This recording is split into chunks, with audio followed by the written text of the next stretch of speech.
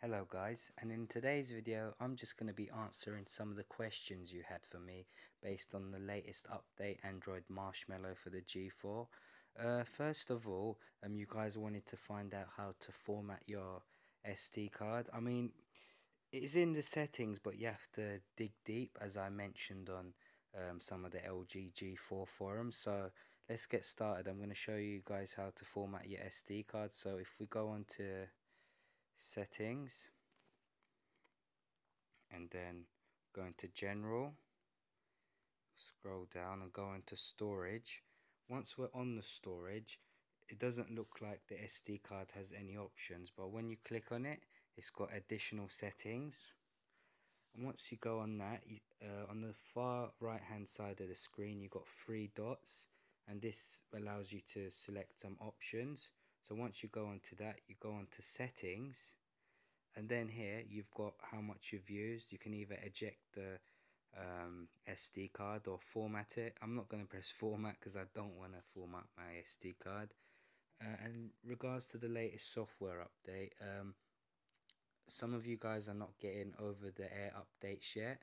So what I done was I manually updated the software using LG's AirDrive service.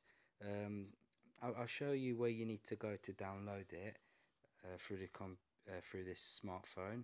So if you just go into Google, go into LG AirDrive download, and then we go on to the first link which says LG Bridge.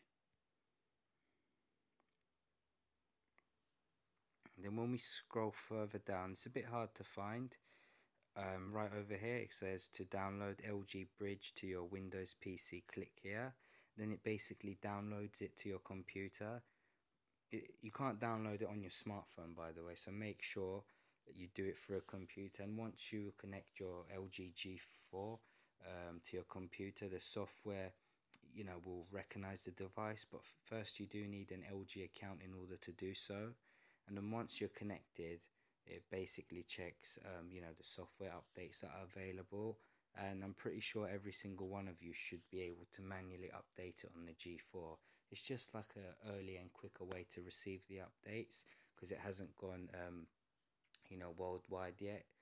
LG is still testing the software, even though it's probably the final version. That's about it, guys. So if you've got any more questions, please do comment down on the section below, or comment on some of the LG G4 forums I've posted. And thank you for watching, guys.